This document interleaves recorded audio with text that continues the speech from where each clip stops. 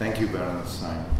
I'm going to be brief to allow the session to continue with the next two talks at the suggestion of Professor Ashraf Hatem as well. In addition, if I may, allow me to say that we're suggesting that after lunch, that will be the end of the day, and we will shift the last session for tomorrow, and therefore that will give ample time for people after lunch to do what they want. And there is an offer from the Aswan Heart Center staff to take people who wish to visit the Aswan Heart Center to go around and have an early and enjoyable evening, I hope. Thank you. So my talk is relatively short, as I have indicated, and it deals with, my title is From Primary Care, from primary to tertiary care. And that's obvious because our group, as you all know, has been involved with tertiary health care. But we are fully aware that we cannot and should not act in isolation. And in this short talk, I will talk about the case of need. Why do we need the whole thing? And I will just indicate the obvious, and that is healthcare as a continuum. It's not just tertiary or primary or secondary. And the role of NGOs, which our institution is one. And I will end up my talk very quickly by the Aswan Heart Center, as an example of tertiary center, and stress then the need for links to the population. We cannot sit in an ivory tower treating people with tertiary care without going to the community. And I'm reminded by the New England Heart Program, for example. Boston children had excellent results, but Aldo Castaneda, who was the professor and head of the hospital at the time, said, but you can't assess our results of what happens in the hospital. You only can assess our results by what happens in the community. And he went on to associate the hospital with the New England Heart Program and showed if you do that, you show that your impact on the population is very poor, even if you say our hospital is great.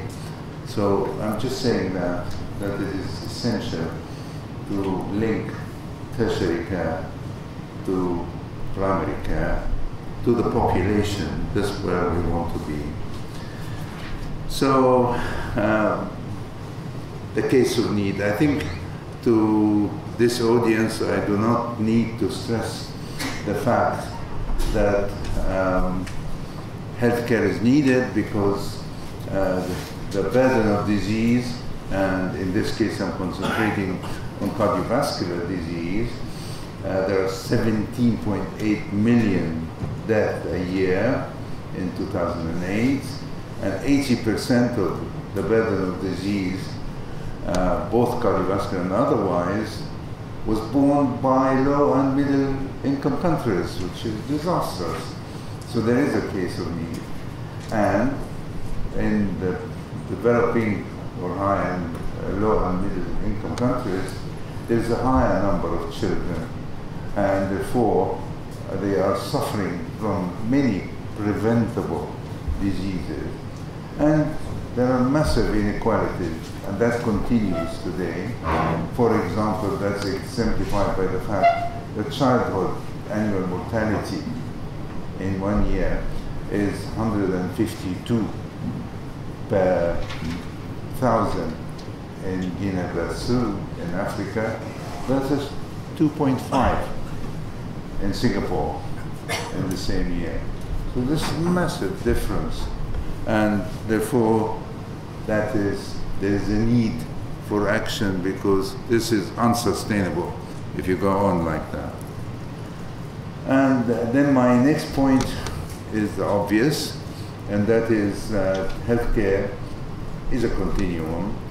At one time, people would say, oh, you're in competition with prevention, oh, more tertiary, high-tech medicine is taking our resources. Absolute nonsense, because it's all a continuum. We benefit from each other, and we have to be conscious of prevention, which benefits a lot from tertiary healthcare, primary healthcare, as we have heard, because we want to get to the community, and secondary healthcare, we have to have the hospitals in between, general hospitals, and tertiary care. And they all have to be linked and integrated, not sitting in a tertiary healthcare isolated from the community, which is could be disastrous.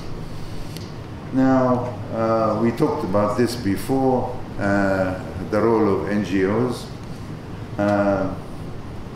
And if we ask the questions which Jane Somerville used to ask Bodo, can we go back? Who cares? Who acts? Who pays? And the answers are obvious. Who cares? It has to be every human being. Who acts? Everybody should get together, and as it happens, professionals in healthcare see the suffering firsthand, and they are in a position to also get together. We meet a lot and have access to each other and produce small groups which can have can be very effective in initiating quick wins, small but quick, which can have a sustained effort and can actually add up to something very substantial. Who pays? I think small consortia to start with, many small donors, and that is exemplified in Aswan Heart Center, and I'll talk about that a little more. Choosing a site is very important. If you are having a dedicated heart center, I'm going to give you this as an example of Aswan Heart Center, if you allow me. And that is this type of NGO, or indeed with healthcare, global. It has to be global, available to everybody. And we have heard about access, and Magdi told us about this massive variation in different countries. So we have to have it available to everybody, regardless of color, religion, or income, free of charge at entry, like the NHS, the highest standards possible, and importantly, training physicians and technicians, everybody, to be sustainable. I'll go very quickly to show the Aswan Heart Center, and you are all invited, if you wish, after lunch to go and visit the center. This is the pediatric intensive care, and this is the output of the hospital in terms of cardiac surgery, which is now approaching 1,000 a year, and over 5 years it has increased dramatically. The same with cardiac catheterization and interventional cardiology.